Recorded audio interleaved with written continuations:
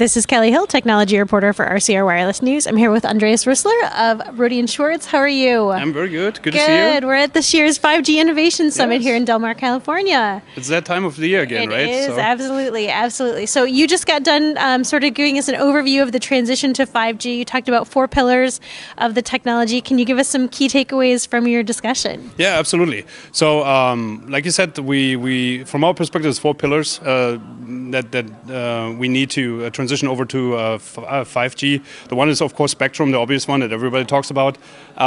Second was, of course, massive MIMO and beamforming, also a known thing.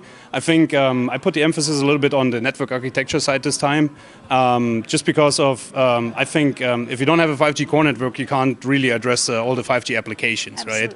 And in that sense, we talked a little bit about network slicing, about virtualization, software-defined networking. But generally speaking, we talked about all these 4 pillars, and we hope that we address all of them, all the challenges with the free workshop that we have organized for this event. Okay, great.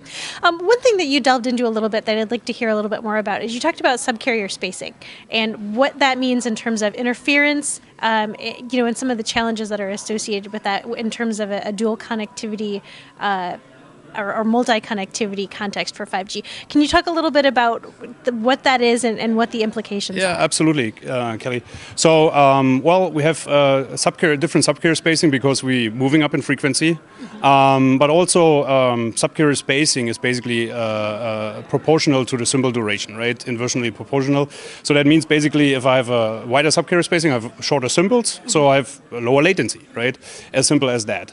So with 5G now, we will have 15, 30, 60, 120, and 240 kilohertz. Okay. The later ones more for the millimeter wave space.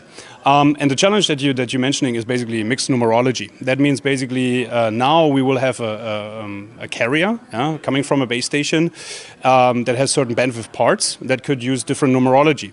And I think the need for that is really to addressing these different use cases, right? So, for instance, enhanced mobile broadband, what we see in the market in the trials today, they're using typically 30 kilohertz, compared to LTE 15 kilohertz. So we have twice as less symbol duration, shorter latency, so to speak. And then you have probably a bandwidth part for the URLCC case, probably autonomous driving, right? That uses typically or is associated with 60 kilohertz. The interference that you mentioned is now coming like if you have that one signal, one carrier with different bandwidth parts, with different numerologies, then where they connect, there's basically an interference situation. Also, it's important now how we're telling the mobile to sync to the one or the other.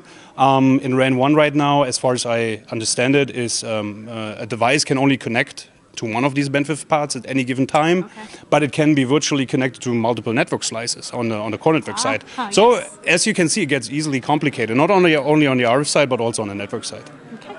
Great. Well, looking forward to hearing a lot more about some of the interesting things going on in 5G today. Awesome. Thank you so much. Thank you.